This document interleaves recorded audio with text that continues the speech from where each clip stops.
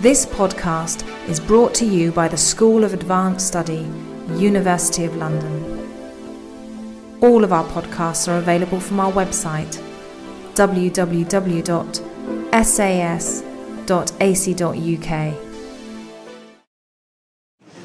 Welcome to the third and final panel today. My name is Robert Baldock, and like Philip who chaired the last session, I am a publisher. And I am from Yale University Press in London, a press that publishes a good deal of history, but no fiction, at least not no. Over the past 24 hours, last evening, we've had an invigorating, eye-opening and occasionally alarming look at what historical fiction is, what it does, how it's written, the techniques and principles of three of the most successful current practitioners, the consistent popularity of historical fiction in the marketplace and what connects it and sets it apart from academic history. Now we come to the issue of its effect and consequences. Does historical fiction benefit or threaten academic history? Does it complement or does it undermine scholarly research-based narrative and its readers? In a way, that this issue has been hanging over us throughout the day, and indeed Justin Champion and Beverly Southgate have touched on it at their earlier session. Now, to explore the issue head-on, as it were, we have a diverse and very accomplished panel. So what I'm going to do is introduce them all at once, and then they'll give their presentation. On my left, Jackie Eales is Professor of Early Modern History at Canterbury and Christ Church University, and also the new, or relatively new, Jackie, I think, President of the Historical Association, which is the institution that represents the broadest range of historians across the country. She is a 16th and 17th century specialist, now focusing on the English Civil Wars, but has also written on women's history and the history of Kent. She has also written on the letters of Lady Brilliana Harvey, which sounds to me to be deserving of a gold foil-blocked jacket. Cora Kaplan has taught at Sussex, at Rutgers, and at Southampton University, and is now honorary professor in the School of English and Drama at Queen Mary, University of London. She is a feminist critic and theorist, and among her recent works is Victoriana, History's Fiction Criticism. It's a book about our obsession with the Victorian period and the ways in which we rework it and represent it in books and films. Paul Lay, as you know, chaired the opening session last evening. Paul was one of the founders of the BBC History magazine and its deputy editor, and he's now editor of History Today, which seems to me a crossing of the floor of Churchillian proportions. Paul writes, reviews, broadcasts, and indeed lobbies widely and very effectively on behalf of history in its broadest context. Among his books is one that has endeared him to me.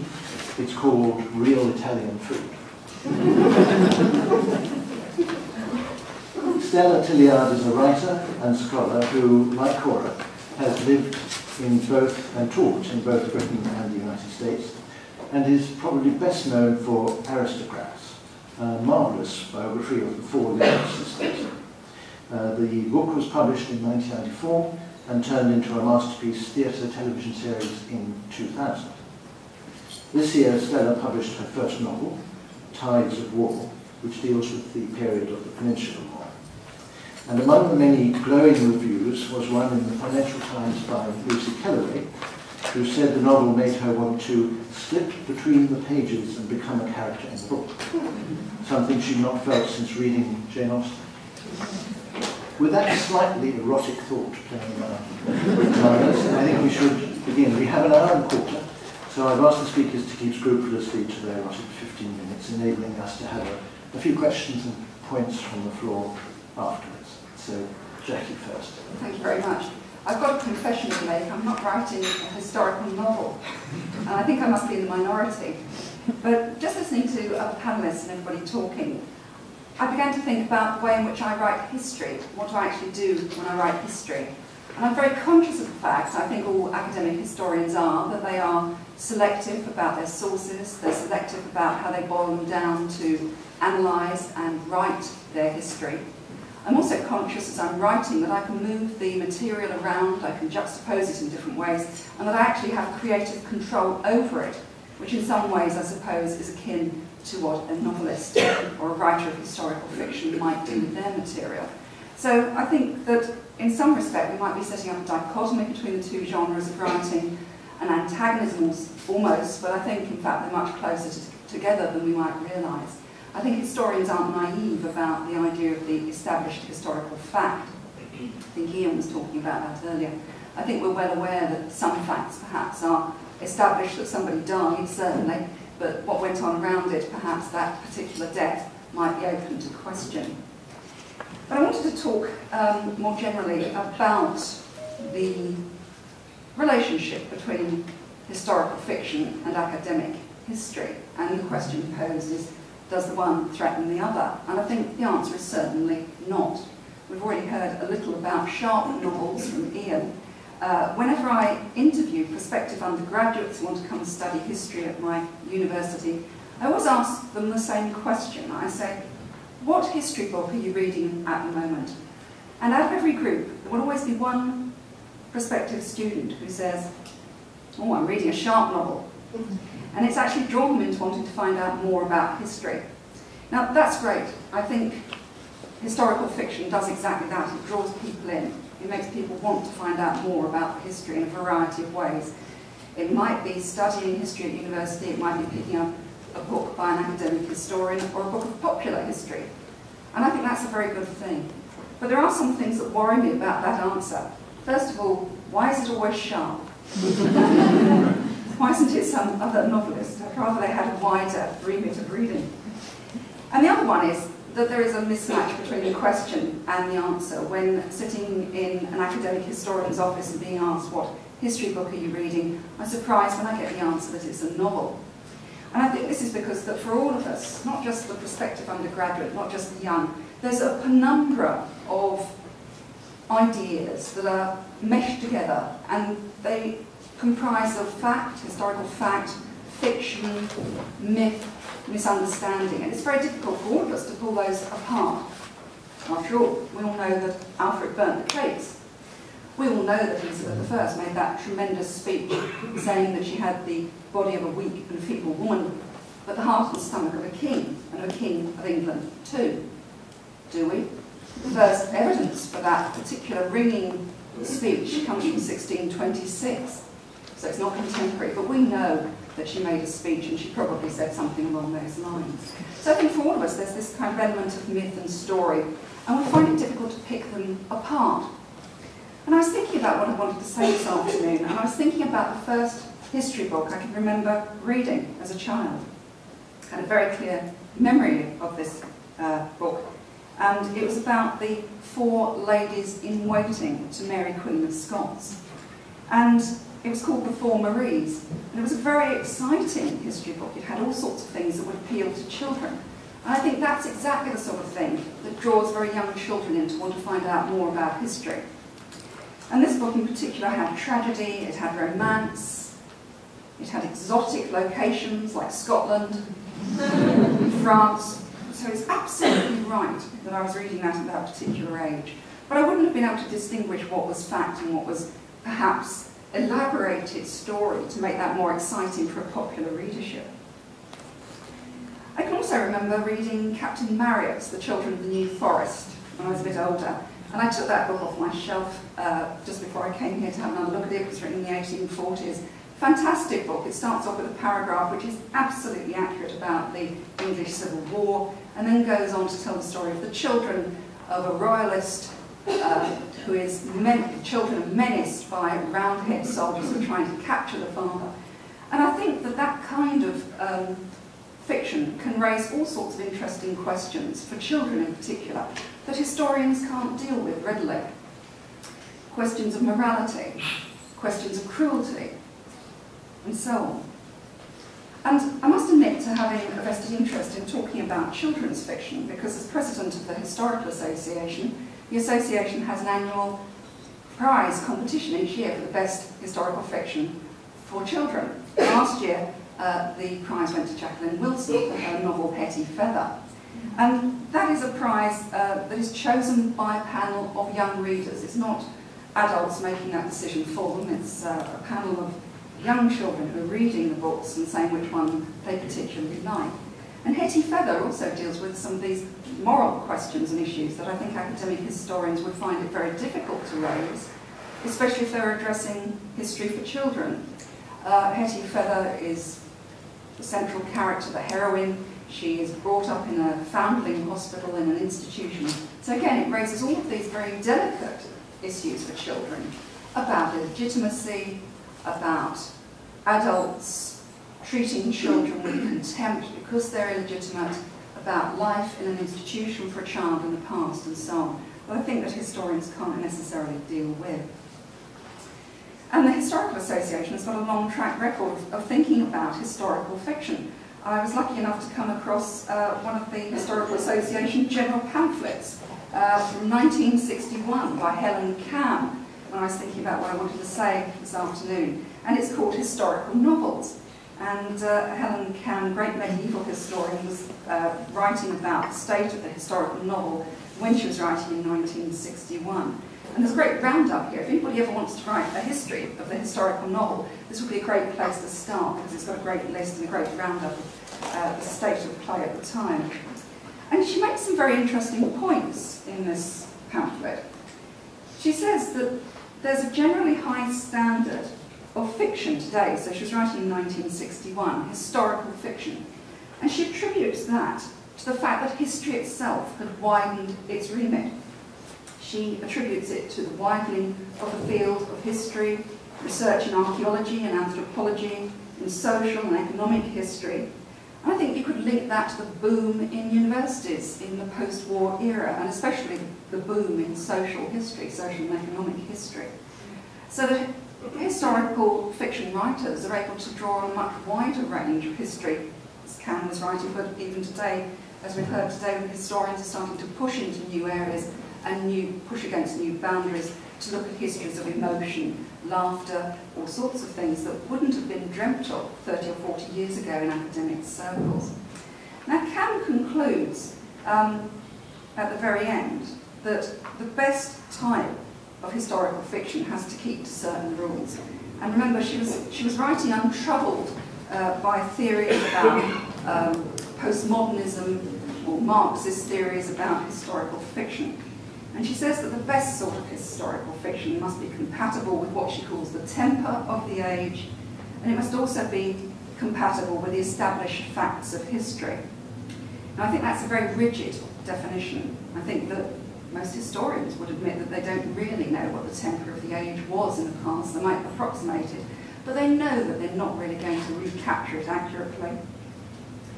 As for the established facts, again, we are dealing with fiction, as Ian said earlier. There's the ability with fiction to play with facts, to change things, to make them different, to create a kaleidoscope of different patterns. And I don't think academic historians should be too precious about that. We are sometimes rather sensitive and rather precious about the way in which our precious facts, which we've gone down into the salt mines to discover, might be distorted or changed by other writers. I don't think we should be. What I think we should be doing as historians and academics is playing with forms, as we heard in the previous panel. We should be playing with what we do. But I particularly think that we ought to be moving into a form that I don't think we've discussed very fully yet, and that is popular history. Because popular history is an area where a lot of the myths perhaps are perpetuated, but where a lot of academic historians have actually made some very good, very important contributions. I'm thinking here of Lisa Jardine's book on the assassination of William of Orange, Alec Ryer's book about the magician and the sorcerer, but also the work of Jim Sharp. Jim's written a couple of what I would regard as more popular histories. One about the Gunpowder Plot, which a lot of historians have actually tackled, but the other one about Dick Turpin.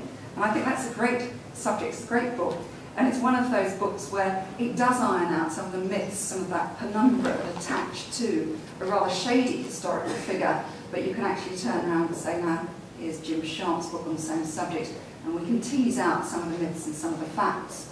So I think historians shouldn't be at all wary or nervous about historical fiction. They shouldn't be wary of other historical forms. If they can push against the boundaries of academic writing in their own historical academic writing, that's all good.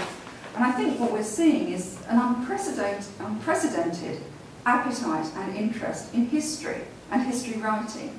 I think academic historians are benefiting from that in the sense that we are getting undergraduates who want to study history, but we also have an audience for our own work as well, which is perhaps more open to the idea of popular history. So I think we should embrace historical writing in all of its forms. Thank you.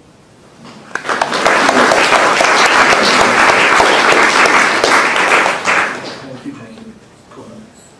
Do I need the other? Is this mic working, or do I need the big one? You need the big one. Okay. Right.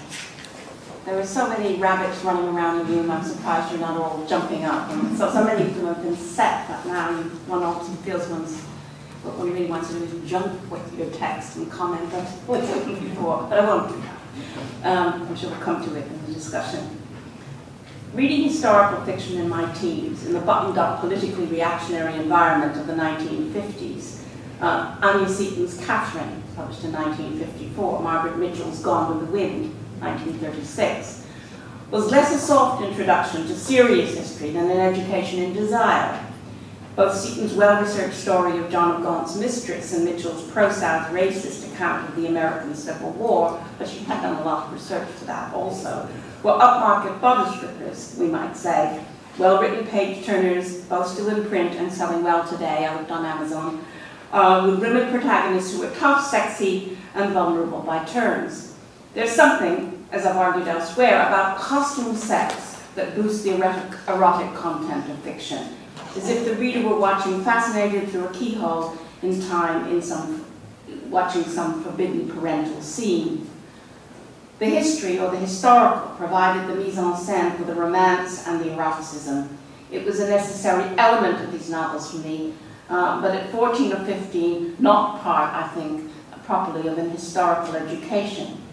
As a child of a left-wing historian and critic, I was fully aware that Mitchell's version of the war between the states was skewed and reactionary, but I didn't much care. Indeed, it added for me a fillip of the forbidden to read a book so frowned upon at home. In retrospect, of course, I would want to say that these novels appealed because, in certain ways, they anticipated a feminist focus on absent aspects of lives hidden from history. And I'm sure that's in part true. But before the full flowering of social history in later decades, the historical novel was the place to find the everyday, domestic side of history. But I think these are later rationalizations of my adolescent pleasures. Sexual desire is not the only thing historical novels offer to young readers. Howard Fast's radical biofiction, Citizen Tom Paine, in 1943, made political desire, utopian, selfless ambitions, sensuous and effective. Paine was a lifetime hero for me, but no stretch of the imagination, even for the hormonally charged imagination of adolescents, could make him sexy.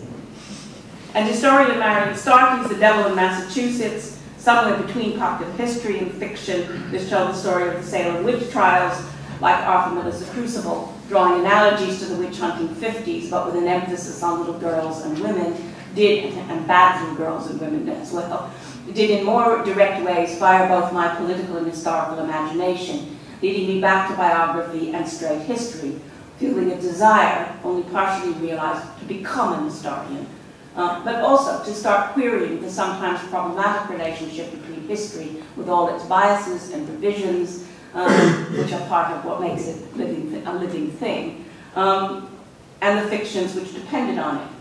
Going back before Mitchell, for example, to explore the rewriting of the Civil War in fiction in the 1890s, a grim decade of lynching and repression for Black Americans in the South. The conjunctures which produce revisionist history, I want to argue, revisions of settled historical arguments and historical fictions, both deserve attention today more urgently than ever. Hilary Mantel said something I thought that be very fascinating, and which I agree with, is that now you have to write the however you do it, and however much it's hidden, the historiographical novel.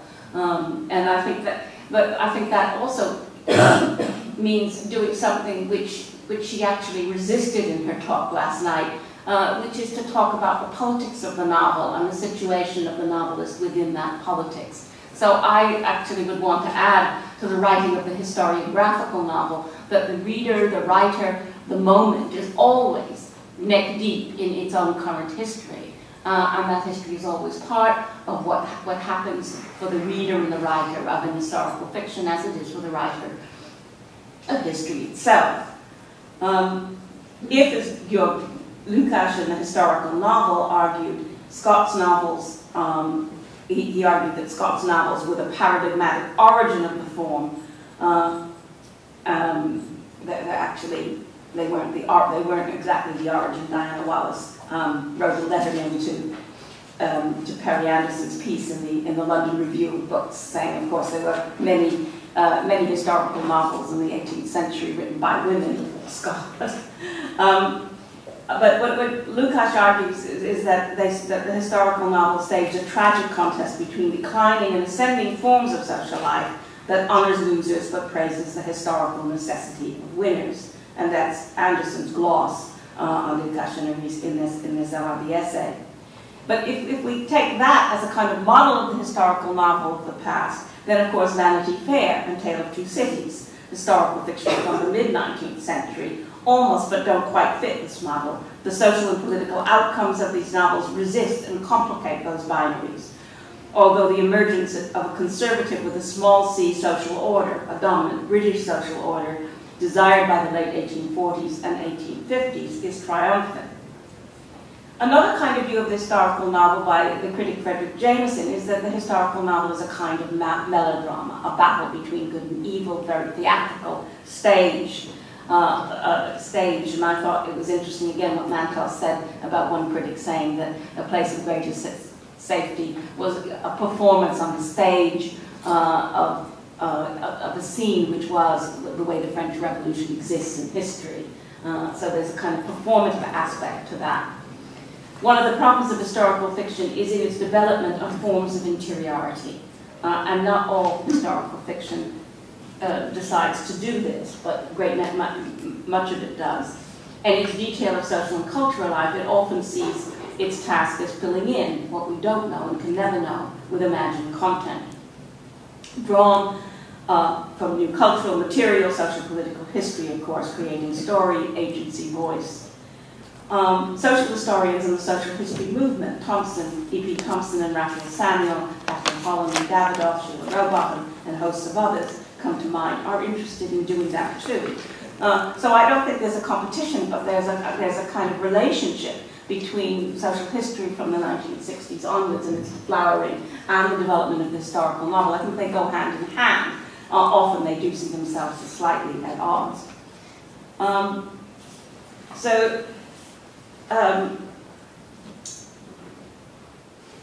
But the historians want to do it within the rules of their profession as to evidence and argument. In historical writing, what we cannot know, what is lost, what is left out, for example, Britain's complicity with slavery, long complicity with slavery and its legacy in current forms, as opposed to the narrative that is nationally preferred, even up to 2007 and beyond, of the glorious history of abolition. The oppressive side of empire, not just its supposedly civilizing mission, the less salubrious traces and legacies of Victorianism, which are still with us, should be as important as gaps as what can be retrieved. You know, what is silent, what kind of story is being told is always already political. And it's political in different ways for different moments of reading. So if we take Mary Renault's novel now, in a world in which there's, in which even most repressive countries are repealing their laws against some of their laws against homosexuality, you read those novels differently at this particular moment. You can't help but doing that.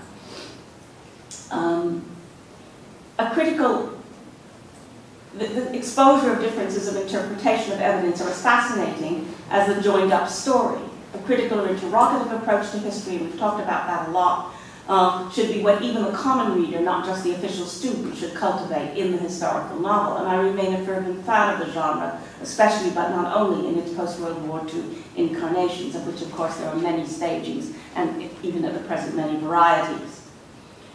Well, Anderson, following Jameson, points without much enthusiasm to the postmodern forms of the historical novel, its syncopated non-realist forms, and we've talked about that a bit already, because they fouls by it, ones in which the present, past, and future are juxtaposed, and that's become almost a formula for certain kinds of writing now. A character who researches a past within the novel, for example, but more daring, and to come back to Toni Morrison's work, especially Beloved, offers a history not quite as catastrophe, but as trauma, in which remembering and forgetting for African Americans are a consequence of slavery, not simply the imposition of hegemonic historical imagination. And I think Beloved is a groundbreaking watershed novel in that way, not only because it reflects on, as someone said in an earlier session, I think said, it reflects on the making of history and how one makes it. The Ghost itself, to which many critics, particularly on the left, particularly more radical critics, objected. Why wasn't this a realist social novel? Why introduce the supernatural, the Gothic, into what should be a realist historical novels? And Morrison replied, I heard him in an interview with someone in Britain actually saying, well, you know, slavery itself is unbelievable in some respects, so why should we, you know, at least as unbelievable as ghosts? And the ghost is the trace. It's a trace about history in the present and what you do with it. It's a trace in the lives of the people in the novel, in Sethi's life, and the whole question of the novel, which doesn't really get answered, is what you do with that history, how it weighs on you. And by asking it of the past, Morrison asks it of the present. Now, that seems to me an enormous, that like Sebald's writing, which evokes in some ways, I'm not saying, you know, this is the only kinds of writing there are. I've enjoyed Laura Fisher's recent novel about slavery, Strange Fruit. I very much like Andrea Levy's The Long Song in some ways. But it's important to be able to read novels interrogatively, to be able to question and think about, for example, the ways in which the use of a kind of demotic speech, for example, the slave speech, which we can't know, how that influences how we read the consciousnesses and the subjectivities that are being constructed imaginatively in the novel. I think that's a minefield, and I think that's something, again, that Mantel touched on last night. If you use the voices of the past, and all voices somehow, as James said, you can't really retrieve the voice of even a generation ago, absolutely. They all have a kind of impact on how you, the reader, are constructed, what kinds of desires and histories and, you know, politics you give, and when you make the subaltern speak, even if you are ethnically, in some ways, part of their genealogy, you're doing so, it's a kind of imperiled but exciting and interesting thing to do, something that we should be talking about. So I suppose what I want to enter a plea for is also for us to think a little bit more about the temporality that occurs with writing. Again, we've talked about the way in which the distance between the novel and the present, between the historical moment and the present, is made visible in a historical novel. But I don't think there are just two poles here. I think there are several different mediations. So many novels, historical novels, are literary novels in which what they're troping on is not so much history in its academic or popular form, but on other novels. And the novel itself, just like history, has become a particularly almost reified, I don't want to use the word iconic, but celebrated form, the 19th century novel in particular at the moment, just like the historical fiction, as if it contained all history. And I think one of the things that should come out of what we're saying today is that it can't, and it doesn't, and it shouldn't. That we need to read our historical fiction and encourage our readers to do so in relation to many other genres and forms, including popular history, academic history, the visual. We haven't talked enough about the visual. So I think I'll just leave it there. It's a kind of plea for a kind of politics of reading and interpretation. Thank you.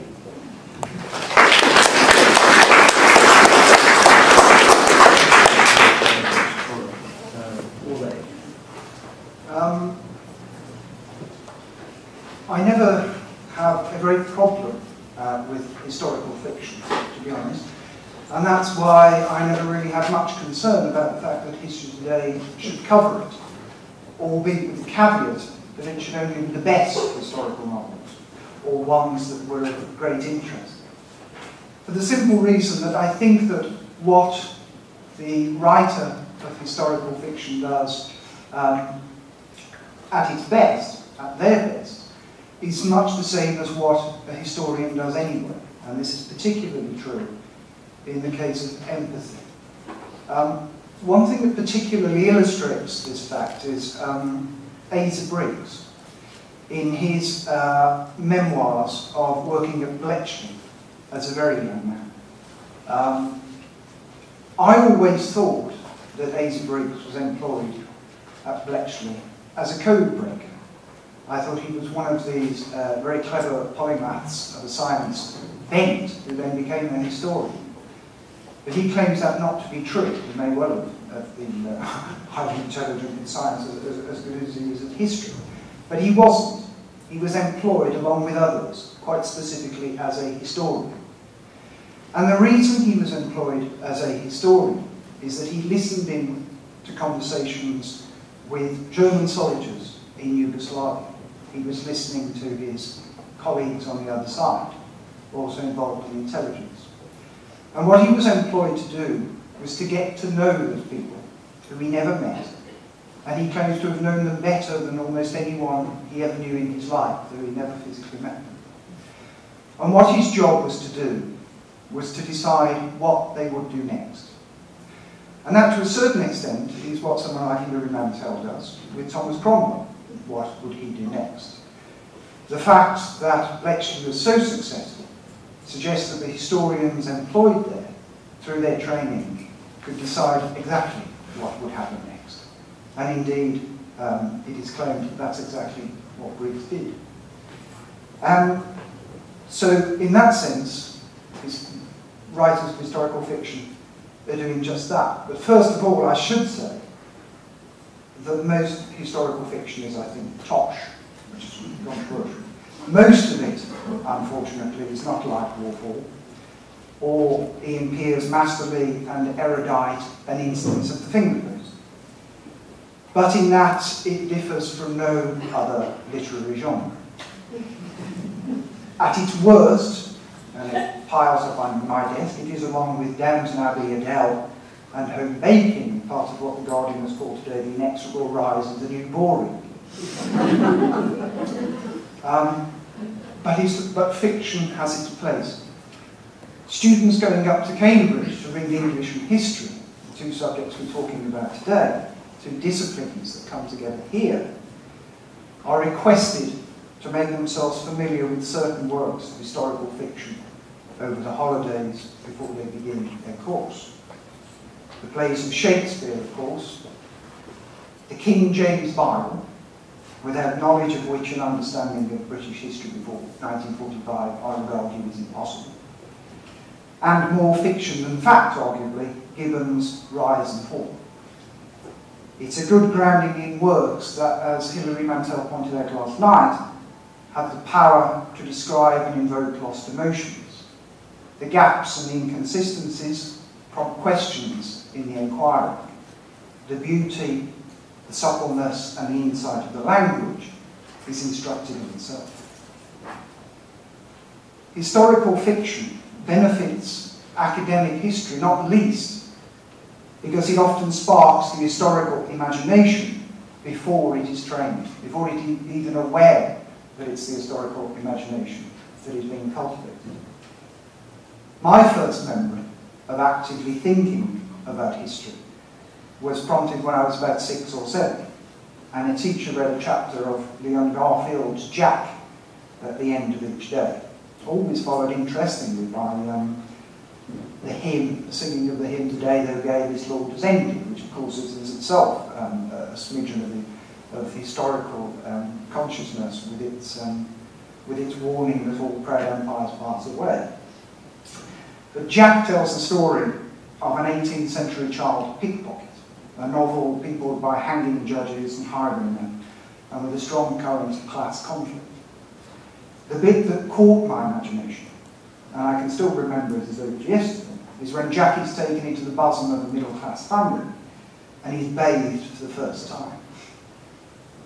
He had simply acquired clothes, and before his pale skin appears, his clothing is peeled away layer after layer like some virgin salome. What was his skin like, I thought? What did he smell like? Which is always the question, of course, that children ask, which we should always consider, I think. And which is one of the reasons why Susskind's perfume was such a success, I think, both commercially and as a work of art. I think it's also worth praising Ian Mortimer's Time Traveller's Guide to Medieval England here. We see some brickbats from historians, but I thought it was excellent in answering those questions about smell, about the emotions that we have there. And there was no surprise to me at all that it became a bestseller. The answers, of course, are out there, but it was fiction that made me want to search out the facts. And I know from talking to professional historians, and this is made evident every year when I speak to students at Royal Holloway's MA in Public History, that it was almost always historical fiction that enticed them onto the path of their future discipline. Rosemary Sutcliffe's The Eagle of the Ninth is always mentioned, as is Ian Sorelia's The Silver Sword. Geoffrey Household's Rogue Mail is one. Mary Renault, George MacDonald Fraser for the racy stuff, all the usual stuff. Robert Graves as well.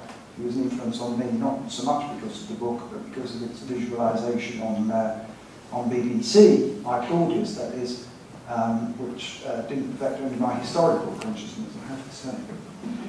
And it's also worth bearing in mind that fiction becomes historical fiction in a way. I think of the way I think of Conrad, for instance, who I now think of as historical fiction, or Dostoevsky, and all kinds of it. And indeed it's a point that Amanda Vickery makes about Jane Austen as well. And indeed the way that someone like Austen is perceived differently through each generation is itself an historical lesson. Beyond youth, though, historical fiction is also of benefit to academic history, in that it points the way, I said this last night, and it points the way to the cutting-edge work in the history of emotions being done, practiced by the likes of John Arnold and Tom Dixon, which is resonant in previous historians, or still active historians, but ones who preceded them, such as Cora Ginsberg and Natalie Zeman-Davis. And a lot of people have talked about W.G. Sebald this afternoon. I suppose the one who had the equivalent experience on me, and the novelist who reminded me of the otherness of the world and the otherness of the past and place, is Jorge Luis Borges, who I think deserves to be thought of as a historical writer of the highest order. It's why I think Wolf Hall is so important in the way it connected with this new emphasis in history on the emotions.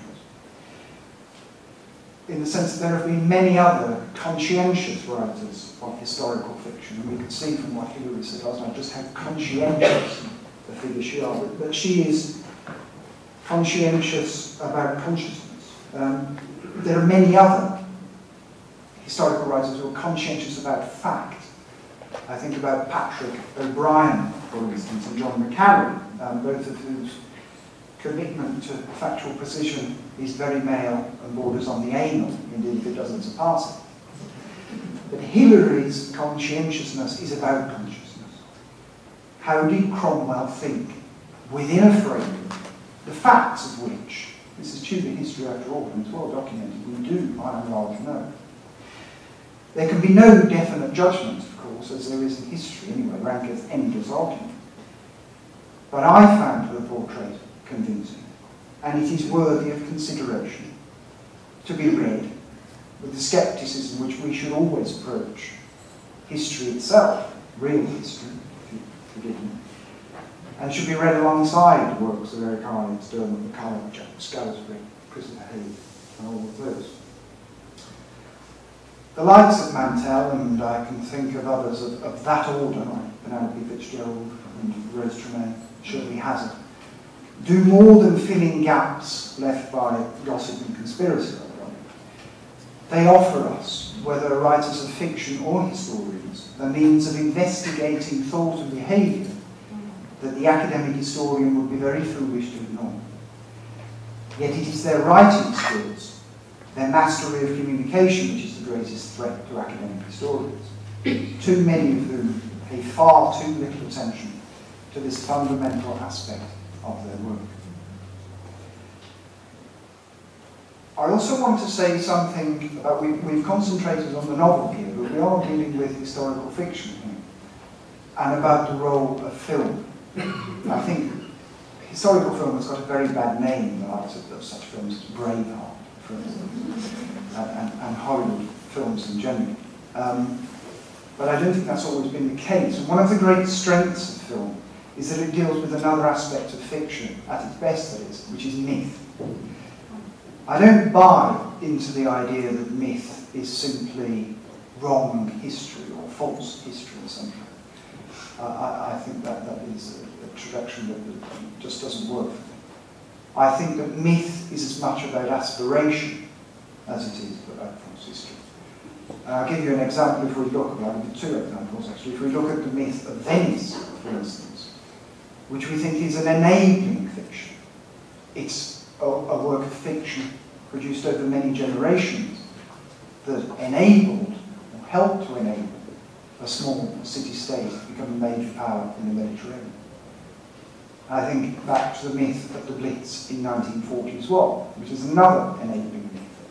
Not only one that allowed Britain to help Britain to survive when it was on its own in 1940, but also was very positive in that the sentiments and beliefs created by that myth also led to the foundation of the NHS and led indeed to the foundation of the Labour government, the great reforming Labour government of 1945. And I think that anyone who thinks that myths are all negative, their demonstration enough and suffice to make sure that that's absolutely not the case. And indeed, it might be worthy of consideration that the English need another myth to get them through the future. Marcel Détienne, the Belgian classicist, suggested in reference to Moses Finley's attempt to identify historical elements in the works of Homer. Sorry, actually, I should just mention one thing before I get on to Détienne, and it's going back to this myth again, because part of the people who examined that myth that was put forward in cinema, and I'm thinking now of Powell and Pressburger, in such films which interrogated myths, such as A Matter of Life and Death and The Canterbury Tale, for example. And I think it's also done, this investigation of a nation's myth and the way it thinks about itself, in such a film, a real masterpiece of historical meditation, which is Tarkovsky's Mirror, and also perhaps his film Andrei Rublev as well, which are by their nature elusive and elusive in the way that cinema is a work of artists, but nevertheless are suggestive of an historical mindset, and I think they're worth examining again and again, rich in their detail. Tarkovsky's Mirror doesn't examine myth in the way that Powell and Pressburger's best films. It sort of encapsulates it in a way which is particularly relevant, I think, to someone who's outside that culture and it's instructing them. But I'll go back to Détienne, the Belgian classicist, who was talking about Moses Finley's attempts to identify historical elements in the works of Homer. And he pointed out that the elimination of the mystical element when writing history has been a penchant typical of historians. And I suppose it's something like Mirror and The Canterbury Tale to bring back that mystical element to history, which I think is valuable. Might it be possible, as Carlo Ginzburg has suggested in turn, to build the truth on fiction and true history on the fictitious? After all, such a task is part of an ancient tradition. Thucydides, going back to the very beginning of history, tried to reconstruct the dimensions of ancient Greek vessels from Homer's ship catalogue in the Iliad. And I think it's worth a try, because detached superiority has its faults too.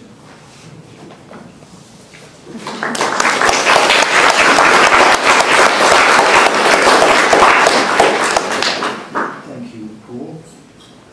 Stella. I'm the very last speaker. It's been quite a long day, and we've gone round the mention of the historical novel, I think, several times. I really just want to say thank you to Cora for making me remember, having felt somewhat oppressed as a practitioner throughout the day by the varieties of taxonomy and the analysis of the craft, which I'm trying to learn and practice. That one really good reason for the historical novel is that the sex is better. And possible.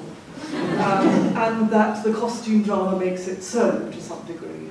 But I also think that there is also a more serious point to that, which is something I want to come on to later, which is that perhaps one justification and pleasure of the historical novel is it has provided a space to write about things which aren't possible either in life or in the contemporary novel. So if you think about what's happened to sex and the writing about desire in the contemporary novel, it seems to have got smaller and smaller and smaller. So we're all reading Freedom earlier this year, was it last year, earlier this year? You're waiting and waiting and waiting, and it actually is absolutely nothing, almost nothing there. So sex is withered away, I think, in the contemporary novel. But alongside that, I think that the historical novel also has a space, really, for writing about love stories, writing about love in a way that perhaps has also become quite difficult in the very self-conscious space that is now the historical novel. So thank you very much for that. This is what made me feel one good reason for keeping at it. So I want really just to do two things. One of which is to talk in a little while about the way in which what space the historical novel occupies. What kind of sociological function does it have? And I'll refer again to Perry Anderson's article on the historical novel in the London Review of Books of July of this year, because although flawed and attacked from all sides, it was actually a really brave attempt to write some kind of theoretical, sociological, politicised construction of what the historical novel is as a theme. So I'll come back to that. I just wanted to, again, go back to some of the things that Hilary Mantel was saying yesterday, and something that I've been thinking about through the day. And think about, when is the historical novel, when is a novel not a historical novel? When is the historical novel something else? When is it just a novel? And I think that gets us onto the side, thinking about literature, which is where I come in, someone who was not ever an academic historian, was never trained as a historian, but was trained in literature, and always have thought of what I do as writing stories, really. And so I've come actually from the world of literature and biography as a kind of interloper, really, into the world of history. So I sit among you, something of a fraud, I suppose. But when I think about what claims that Hilary Mantel was making for her book, in a way quite astonishing, I think, yesterday. She said eloquently, beautifully, she claimed that historical fiction fills the gap and the erasures of history. And she described herself as mapping the unknown territory, and used the word resurrection of figures in the past who have no archival presence, that she would find them in the interstices of the written record, and like the Pied Piper, really, draw them forth for the wonder and delight of her readers. There's Thomas Cromwell as to the life, or I saw Thomas Cromwell plain, as Browning might have put it. But what is that claim? I mean, it's a claim, really, I suppose, in which we hear the echoes, the great echoes of the great Michelet in the archives, listening to the voices of the dead, and kind of the idea of coaxing the dead out of the historical record, or even out of the gaps, out of nothing, out of nowhere, out of where they are not, into our presence, and the dead who long to speak to us, who've been forgotten or unimagined, imprisoned by paper, or actually even unfound, never put there in the first place. So the claim is really a great one. It's that the historical novelist has the gift of imagination and the freedom conferred by the genre to use that imagination alongside all the kinds of research we've been talking about today, and that are available to her, but to see better, to go further, and really to do what historians cannot, which is on the one hand to pull the dead out of the past, but on the other hand to take the reader through into the real visceral presence of historical time, and perhaps to have them meet somewhere in a fictive realm in the middle. So the dead come out to us and we go into them. I do know the seductions of that sensation myself, and also the demands, perhaps that are placed upon the historical novelist now by the demands of the information age and the plethora of wonderful research which are provided to the novelist by the social historian from the 60s and 70s onwards.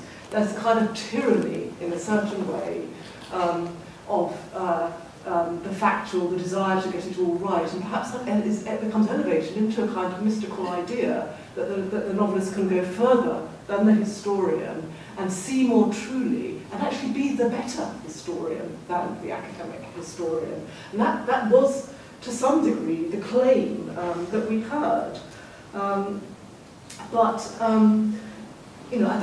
do think that is beautiful, poetic, desirable, though sometimes it is a chimera. It's also nonsense. I mean, it's also nonsense. What makes Hilary Mantel a great historical novelist is actually not, I don't think, that she has provided us with a convincing the ghostly presence of Thomas Cromwell has risen up and come towards us, that we have gone towards it, or that it is convincing, that it is plausible, that it is true. None of those things, actually, is what makes Wolf Hall a great novel, or makes other examples of historical novels great novels. What makes them great novels is that she's a great novelist.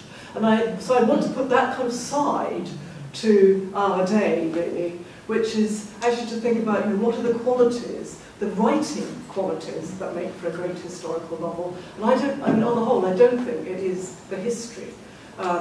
We may gather all that up. We may, like Michelet in the archive, eating history, eating and imbibing and breathing in the dust. We may get some of those sensations, but I think that the really important point about the great historical novel is not history, it is itself. Its writing does not serve history. If it serves a muse at all, it is probably the muse of poetry. So that I think the novel is its own master. I don't believe Hilary Mantel is successful because of the plausibility of events, or the accuracy of, she didn't claim accuracy of language, but for those who might do it, or that she fills in the gaps and erases, is because she creates a coherent and pleasurable linguistic world that conjures up a particular physical environment that she has imagined. So we enjoy the novel by Wolf Hall, actually sentence by sentence, for the glories of its language. And not because it convinces us that Thomas Cromwell is a cosmopolitan, cultured and charming man. Great history can do that job.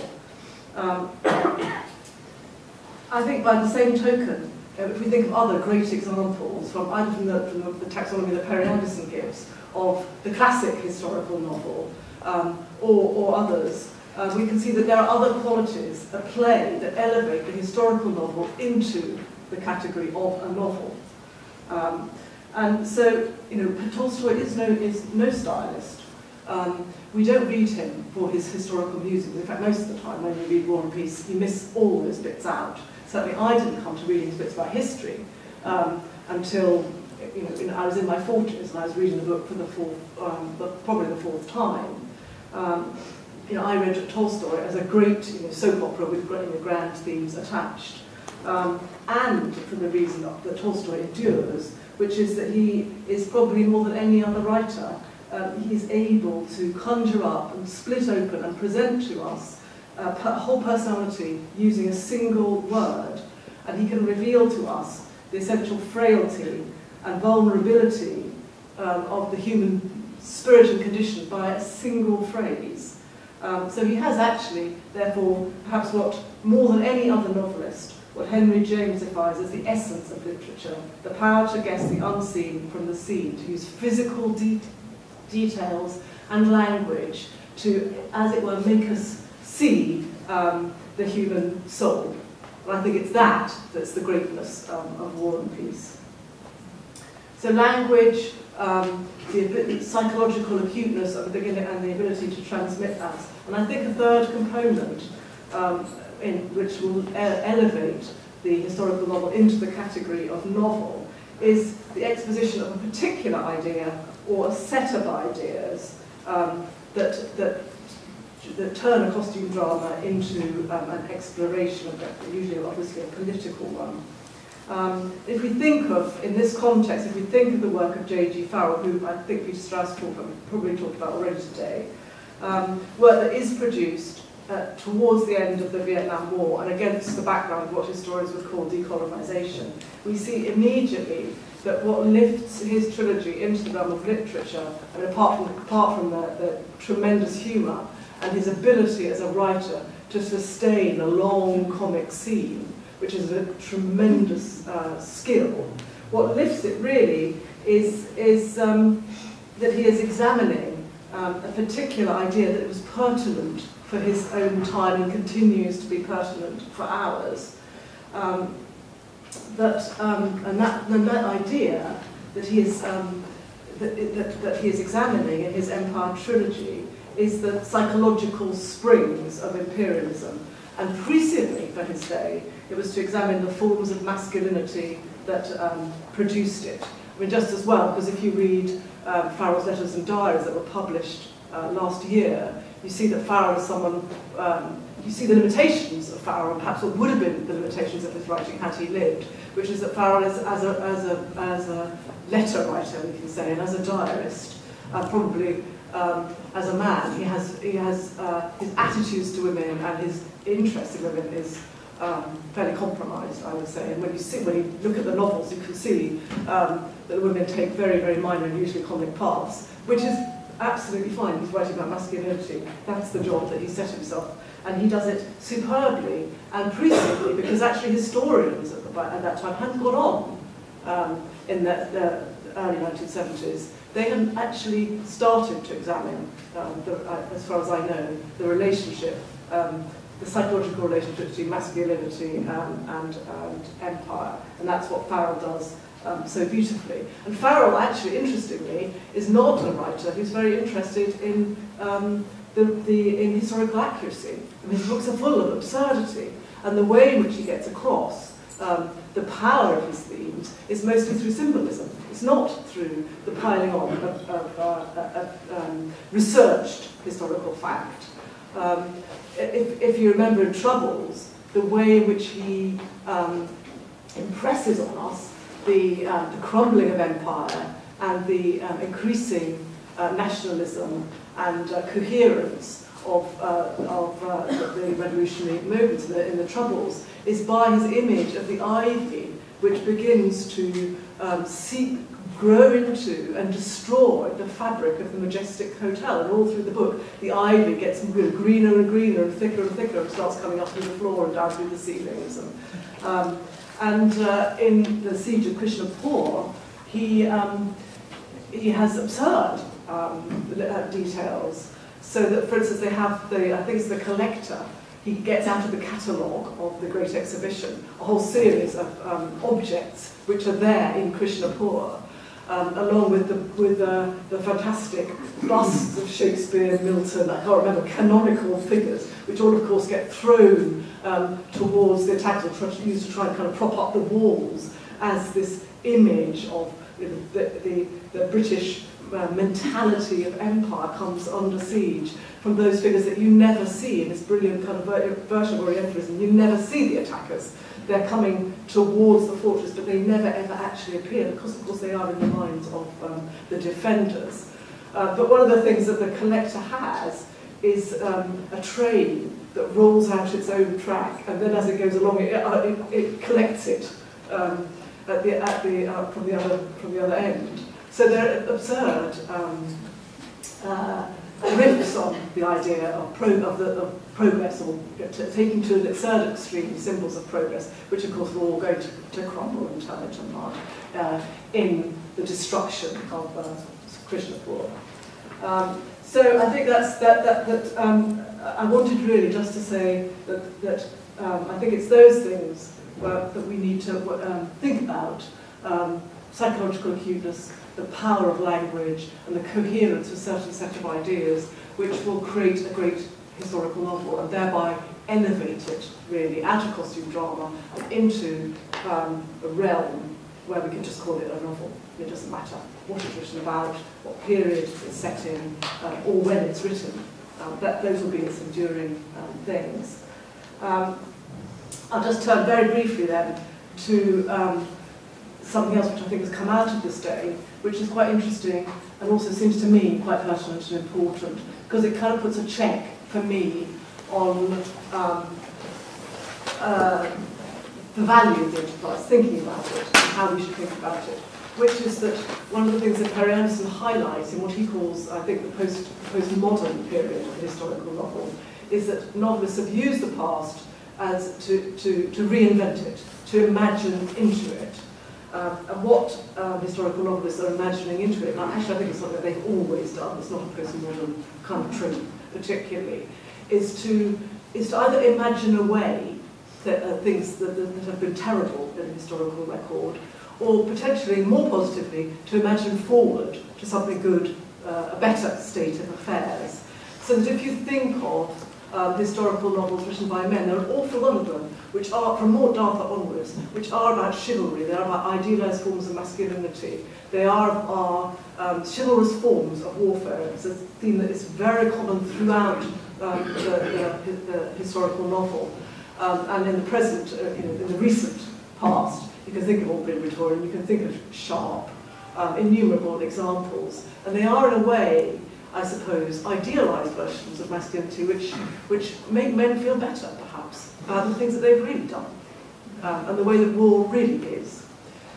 And similarly, what we see in the modern historical novel, writing about women, is that women, time and time again, women historical novelists return to the sites of female power. So they return to the court, they return to the nunnery, and they return to the house of the highly placed courtesan. And there are those three major historical sites where women could have power in the past. And they proved irresistible to historical novelists. And I think that is the reason, actually, why the Tudors and medieval queens are so continuingly popular, not only to be written about, but also to be read about. It's a place where women could actually do stuff, and where sexual power could actually operate, or could it, I suppose, is the question. Is it, in fact, the case that going back to these sites of female power is actually an imagining of a way of not thinking about the present and not thinking about the future? Is it the case that the historical novel, especially written by women, but also, if you like, the chivalrous version written by men, is in part a kind of burying of the head, and it's a place where you're going to feel better, because actually you don't have those forms of power in the present. And therefore, is it then a kind of break on radical feminist writing and activity, and an essentially conservative activity that we ought to think quite hard about before we engage in? Or is it, as has been put to me on the counter case, or is it a positive way to imagine a better future? Is it, in other words, a place you went as an adolescent, as a modern reader, when things are particularly bad, you look around and the world is bleak from a gender point of view or political point of view, and there you can inhabit or create a space where things can be better, and therefore you're then projecting onto the present and potentially onto the future some kind of analogy of hope. So now I'm going to leave you with those thoughts.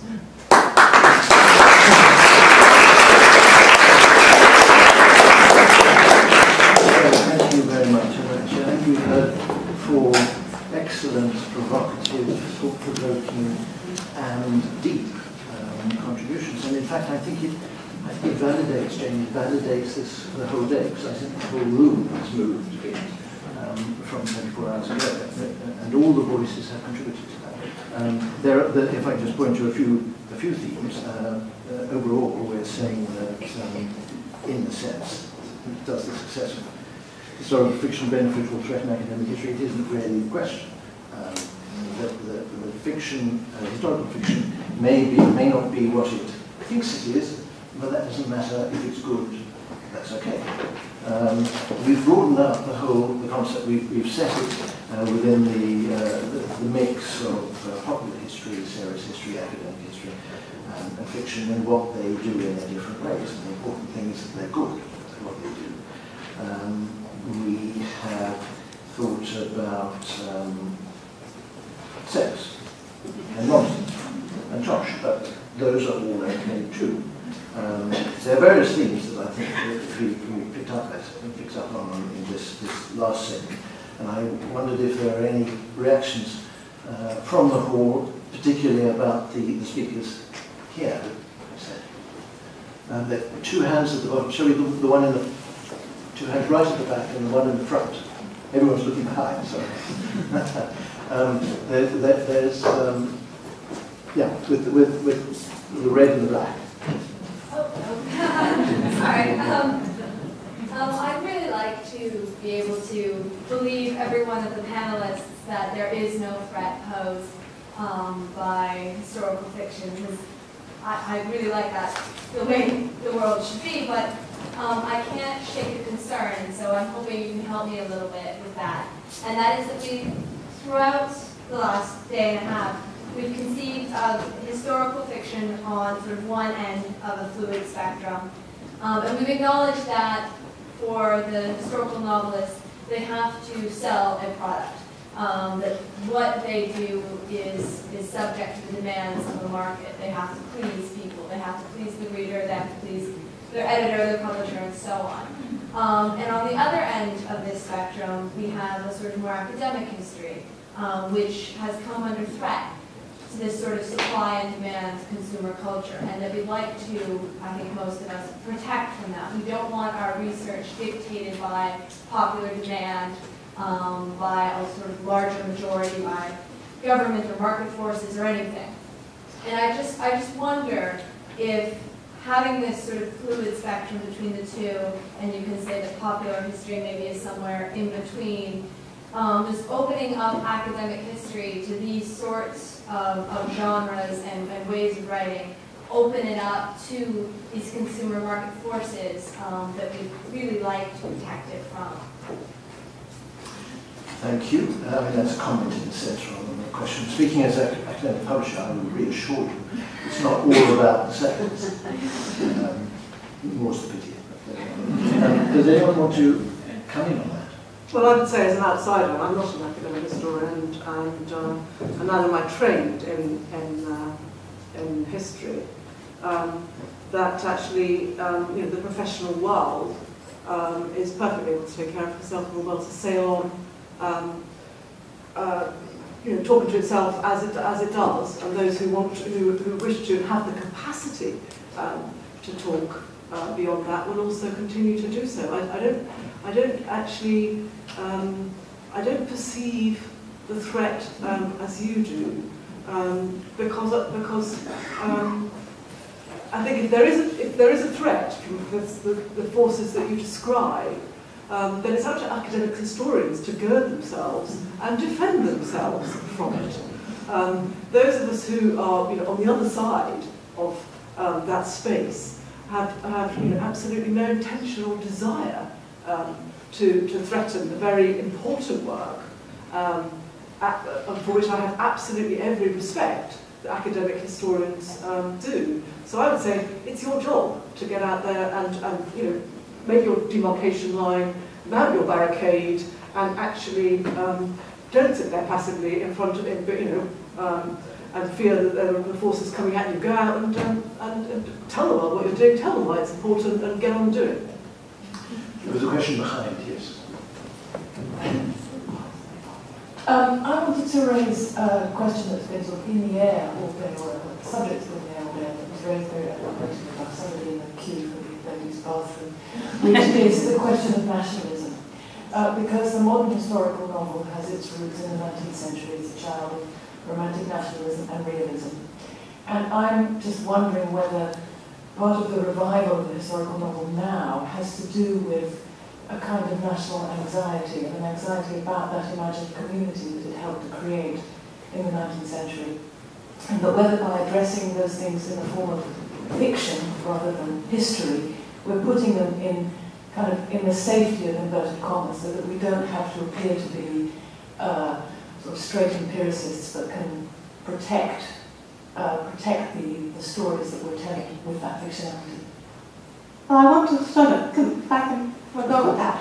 I want to answer it in a slightly roundabout way, which, you know, which certainly I think it is responding to that anxiety, but maybe not in the kind of straightforwardly conservative way. I think fiction is a space, but it's not that protected a space. If we argue with Benedict Anderson that the novel helps to construct the nation, I certainly think that, you know, in terms of the novel, and I'm not sure that the historical novel at the moment doesn't have a higher reputation in literary terms than the novel itself. But the novel, you know, we get the novels we deserve. We get Saturday if we're unlucky as a contemporary, very conservative contemporary novel. But we also get the kind of novel which queries the question of the nation. And what I would want to point to is an author we haven't discussed today, Kazuo Ishiguro. And I would want to argue that Never Let Me Go is as much a historical novel, which asks us to, which invents a history. And we've already talked about how a historical novel can invent a kind of magical history, a disastrous history, a history that Jameson and Benjamin would think of as a form of catastrophe and violence. But it's also read back into the 70s, something that we made, and that it's as much concerned with that history read back and forward as something like Remains of the Day. Now, neither of these are very upbeat novels, but I think the utopian element of what fiction can do and what its critique can do is not embedded in the kind of positive, upbeat ending of the novel, but in the relationship between its reading, its writing, and its reading in a particular moment.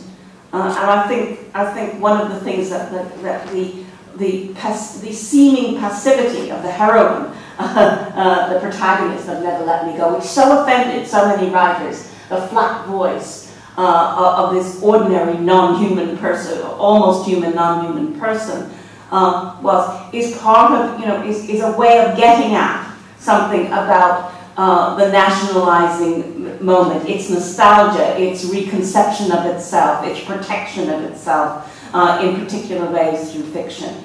So I think the historical novel can, it doesn't have a single politics. It can do all these different things, but it can never do it by itself on its own. It's always a practice that has, that is both private, the reader, the writer, and also collaborative, collective, relational in some ways. Does that sort of move toward the question in some ways? Yeah. There was another hand up. I guess on opening up the idea of the definition of historical novel, allowing for this sort of if you're taking in, it's more about the connection between us and what is happening in the book and sort of the writing of the novel. I guess how would you sort of connect that with the idea of fantastical histories, like the hoax ones, or things like that, where in fact nothing in the book is actually historically accurate, but it is written as a historical novel, either sort of ones that are fantastical histories or ones that are future histories, but are still written in sort of that same style as a history. And I guess, have you seen some ones like that, or what would you expect with that type of idea? Have you got an example of that? I mean, there's ones, and like my first thought is actually one where it's a sort of rewriting of history. There's one, the Doomsday Book by Connie Willis, where it's future, but they were able to go back in time and change things. or even sort of things like some of the, I robot sort of modern ones of sort of futurist histories that you'll get. I'm trying to think, I can't immediately get one of those, sorry. Anyone want to say anything on that? Probably not. Well, they're so fantastical that I find it hard to think of them of history at all. So I would have a problem with that. I just wanted to go back to something that Stella said, which I think is absolutely right about this, and something about nostalgia as well, which I think is always a danger with history, whether it's real history or historical fiction. And to get back to this is the importance of rhetoric.